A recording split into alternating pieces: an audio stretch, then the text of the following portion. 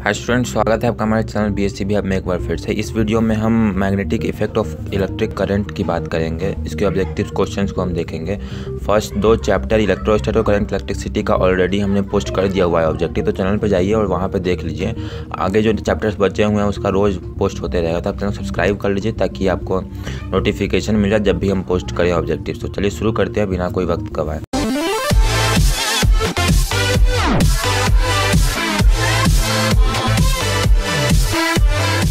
तो पहला क्वेश्चन है, the working of dynamo is based on the principle of. तो हीटिंग इफेक्ट ऑफ करंट पे बेस्ड है या इलेक्ट्रोमैग्नेटिक इंडक्शन पे बेस्ड है या मैग्नेटिक इंडक्शन पे। तो इसका आंसर होगा इलेक्ट्रोमैग्नेटिक इंडक्शन पे बेस्ड है वर्किंग ऑफ डायनेमो, इस प्रिंसिपल पे बेस्ड है। सेकेंड क्वेश्चन पे आते हैं, तो निकल क्या है, डायमैग्नेटिक है, पैरामैग्नेटिक है या फेरोमैग्नेटिक है।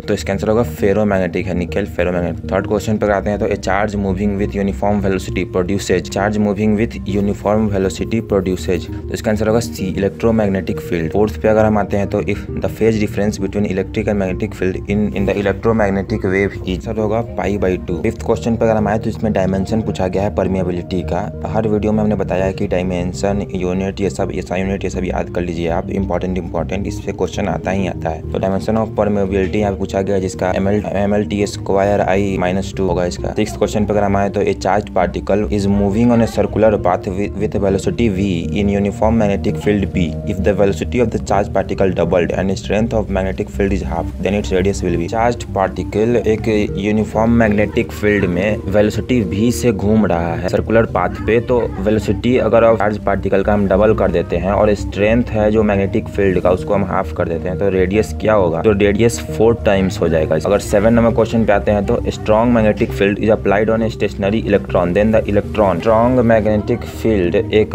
रुके हुए इलेक्ट्रॉन पे हम अप्लाई करते हैं, तो इलेक्ट्रॉन में क्या होगा, क्या उसमें गति हो जाएगा डायरेक्शन ऑफ फील्ड की तरफ, क्या रिमेन्स स्टेशनरी रहेगा, मूव्स परपेंडिकुलर हो जाएगा डायरेक्शन ऑफ फील्ड में। तो इसका आंसर होगा रिमेन्स स्टेशनरी। अगर स्ट्रॉन्ग मैग्नेटिक फील्ड लगाओ या कम मैग्नेटिक फील्ड लगाओ, इस पर कोई असर नहीं पड़ेगा, वो स्टेशनरी का स्टेशनरी ही रहे। 8 नंबर क्वेश्चन पे आते हैं, तो ए charge particle is moving in A cyclotron, what effect on the radius of path of this charge particle will occur when the frequency of radio frequency field is doubled. एक charge particle cyclotron में घूम रहा है, तो उसके radius पे क्या प्रभाव पड़ेगा जब हम उस फ्रीक्वेंसी ऑफ रेडियो फ्रीक्वेंसी को डबल कर देंगे। तो इसका आंसर होगा अनचेंज्ड रहेगा, इस पे कोई डिपेंडेंट नहीं है moving particle frequency of radio frequency पे। 9th क्वेश्चन पे साइक्लोट्रॉन जो है इसका पूरा वर्किंग प्रिंसिपल पढ़ लीजिए, इससे क्वेश्चन आता ही आता है। 9th क्वेश्चन पे हम आते हैं, तो the nature of parallel and anti parallel currents are. Nature of anti parallel and anti parallel currents का क्या नेचर होता है, हो जाएगा parallel current attract and anti parallel current repel. 10 number question पे अगर हम आते हैं, तो ए current carrying loop is placed in a uniform magnetic field, the torque acting on it will not depend upon. तो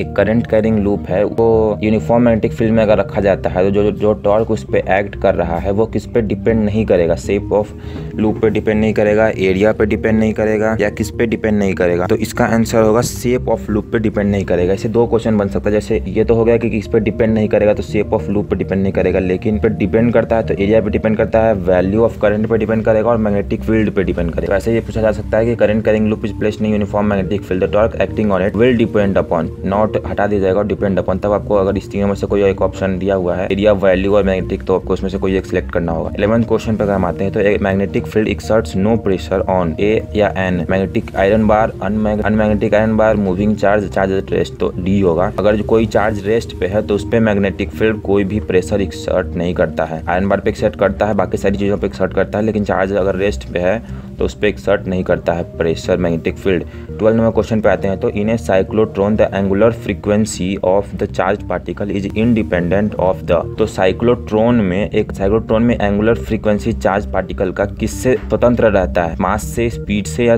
चार्ज से। तो इसका होगा मास से वो बिल्कुल इंडिपेंडेंट है, उसको कोई फर्क नहीं पड़ता है साइक्लोट्रॉन की angular frequency of charge particle. 13 number question पे आते हैं, तो electric charge at rest produces. कोई इलेक्ट्रिक चार्ज अगर रेस्ट में है, रुका हुआ है अवस्था में, तो क्या प्रोड्यूस करेगा, इलेक्ट्रिक फील्ड प्रोड्यूस करेगा, इलेक्ट्रिक फील्ड और मैग्नेटिक फील्ड दोनों प्रोड्यूस करेगा, सिर्फ मैग्नेटिक फील्ड प्रोड्यूस करेगा। इसका आंसर होगा सिर्फ इलेक्ट्रिक फील्ड प्रोड्यूस करेगा। अगर चार्ज मूविंग है तब वो दोनों प्रोड्यूस करेगा, इलेक्ट्रिक और मैग्नेटिक, लेकिन अगर रेस्ट पे है तो सिर्फ इलेक्ट्रिक फील्ड प्रोड्यूस करेगा। 14 नंबर क्वेश्चन पर हम आते हैं, the moving coil galvanometer is based upon the principle of. Moving coil galvanometer है, ये किसके प्रिंसिपल पे बेस्ड है, तो ये बेस्ड है interaction of current and magnetic, current और मैग्नेटिक फील्ड के इंटरेक्शन पे इसका प्रिंसिपल जो है किसको बेस्ड है। है। 15 नंबर क्वेश्चन पे हम आते हैं। The converter of moving coil galvanometer into an ammeter is done by introducing resistance of large value series. Introducing resistance of large value series क्या होगा इसका आंसर? मूविंग कॉइल गैल्वेनोमीटर को अगर हमको एमीटर में कन्वर्ट करना होगा तो इन तीनों में से क्या करेंगे तब ये कन्वर्ट हो जाएगा?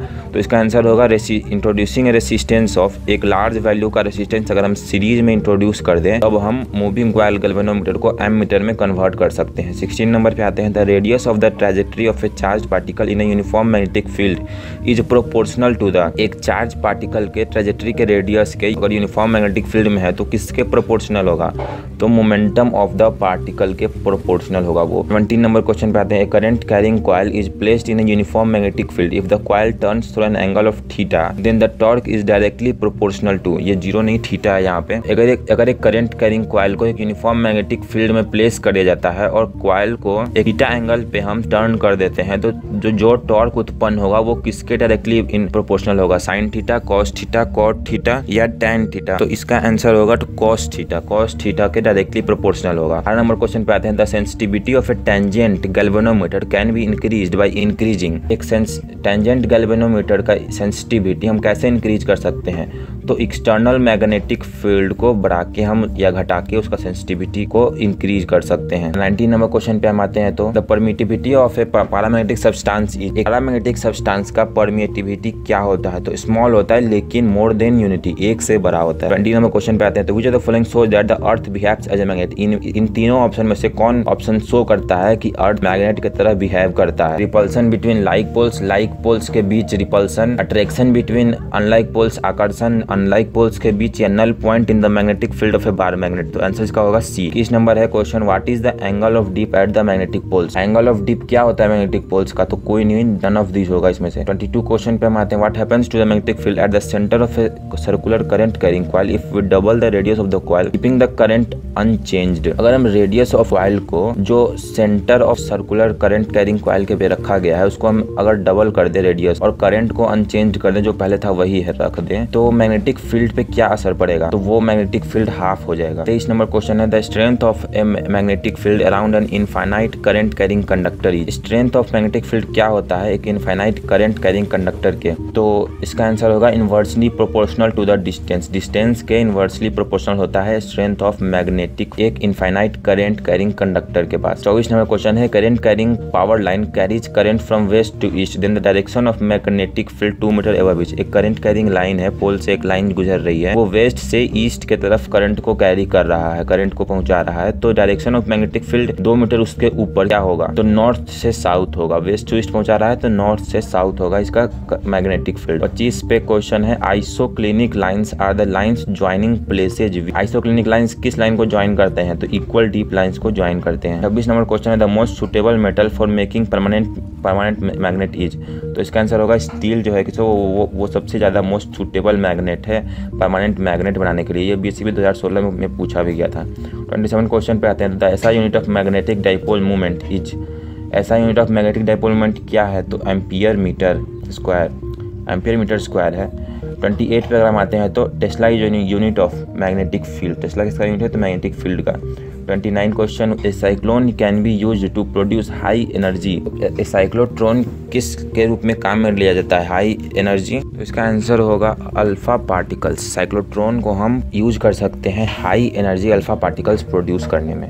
30 नंबर क्वेश्चन है। इन ए हॉलो पाइप ऑफ कॉपर, एक खाली बीच से खाली कॉपर का पाइप है, उसमें करंट को हम फ्लो करते हैं, then the produced magnetic field will be. इसके करंट फ्लो कराने के बाद जो मैग्नेटिक फील्ड प्रोड्यूस होगा वो इनसाइड ऑफ द पाइप होगा, पाइप के अंदर ही होगा सिर्फ, या आउटसाइड द पाइप होगा, या नाइदर इनसाइड नॉट आउटसाइड, या ना तो अंदर ना तो बाहर। तो इसका आंसर होगा आउटसाइड द पाइप होगा। धन्यवाद हमारा वीडियो देखने के लिए। चैनल को सब्सक्राइब कर लीजिए। नेक्स्ट चैप्टर कल इसी टाइम में आपको अपलोड होगा तो उसका नोटिफिकेशन आपको मिल जाए, इसलिए चैनल को सब्सक्राइब कर लीजिए। ऑलरेडी जो 2 चैप्टर का डाला हुआ है उसका देख लीजिए हमारे चैनल पर जाकर। धन्यवाद।